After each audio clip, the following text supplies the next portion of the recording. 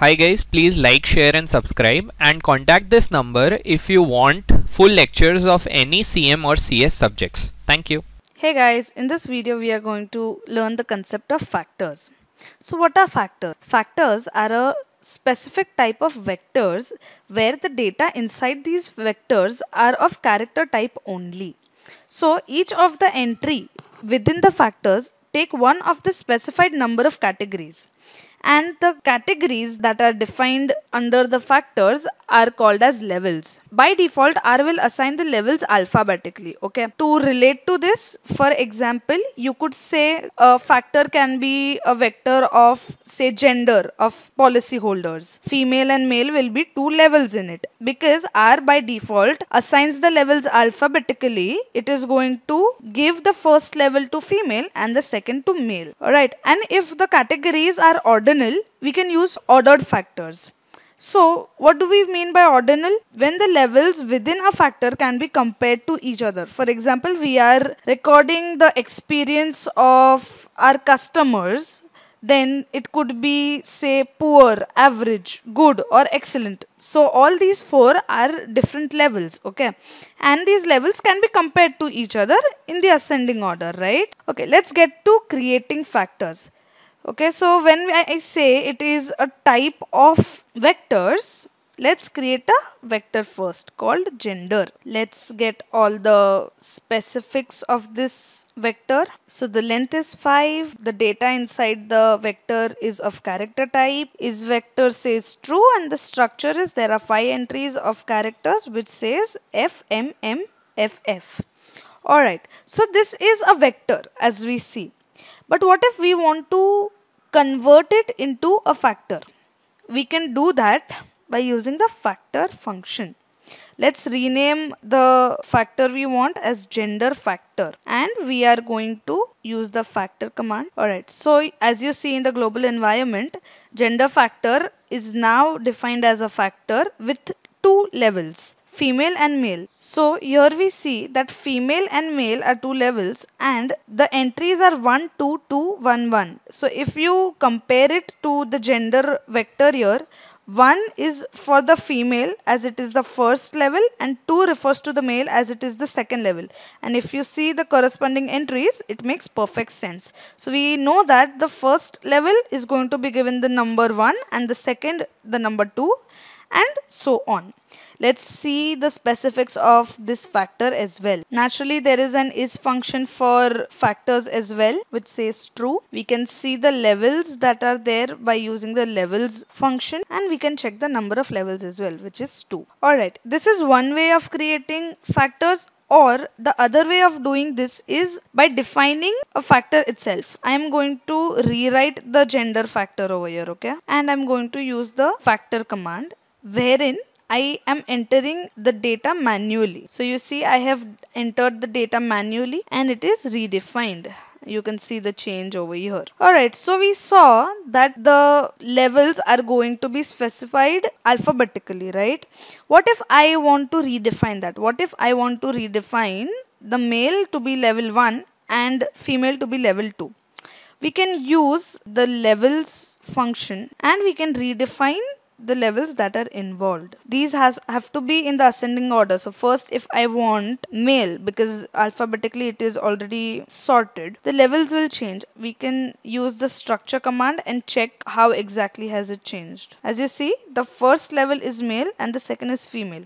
But there is something that we should notice over here. Initially, when you saw 1 was corresponded to female, 2 to the male, and when we have changed the levels as well, the corresponding values haven't changed. 1 is still referring to female only. Our first entry in the vector is female as we see here. The second is male, but the numbers here haven't changed. So this is creating a conflict in R. So to solve this, remember when you are going to change the alphabetical order of specifying something, do it inside the factor function itself. So let's say we are redefining the gender factor again, and we are going to use an argument called levels, and we are going to specify the levels here itself. So I want the first level to be male and the second to be female, and while running this we can see the whole thing is run. And now let's use the structure command. Now as you see, the first entry, because it is females, you can see the first number corresponding is of the females, it is 2. Then the order of the numbers have changed. Alright, remember, while you are going to redefine your alphabetical order of levels, do it inside the factor command itself. Alright, so now as you see, we have used F for females and M for males, and our levels are also named as M and F. What if I want to write the whole word? I am using just the abbreviations to define something, but I am not using the whole spelling of something. Alright, if do it right inside the factor function itself, it is going to be cumbersome because I have to write the whole spelling for every entry. What if I don't want to do that and I can do it some other way? Alright, so here something known as labels come into the picture. So let's say we are redefining the gender factor again. You can see we have already defined the levels. Now let's add the argument labels. Alright, here you can correspondingly define the labels. So now you need to remember that the first one is M is for males. So I have to have the male entry first, and then I can define female. The order basically should correspond with the levels argument. So now when we run the structure command, you can see that the whole name, the labels have appeared over here. Okay, not M, not F, but male and female. So this is about the labels argument. It is again an optional argument, but in case you are going to use abbreviations, this comes very handy. So how do you select specific values? How do you index factors? In the same way as we did for vectors. Let's say we want to select the second entry. So we just type 2 inside the square brackets, and this shows that the second entry is of male, and the two levels involved are male and female. You can use the C command inside indexing functions as well.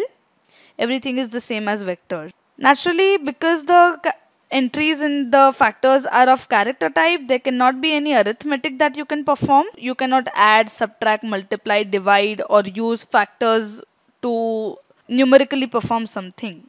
Coming to ordered factors. So as we discussed earlier, when you have a comparison, when you have an ascending or a descending order of the levels involved inside a factor, you have to tell R that this is an ordered factor. Let's take another example. Let's say we are recording the general health of the policy holders. So we are going to have a vector called health, and we are going to define a factor here.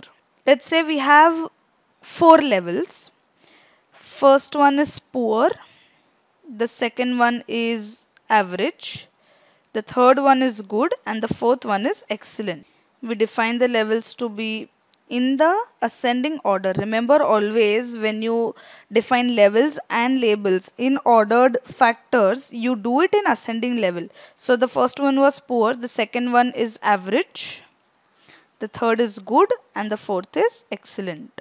While defining the labels, we have to do it in the same order as that of levels.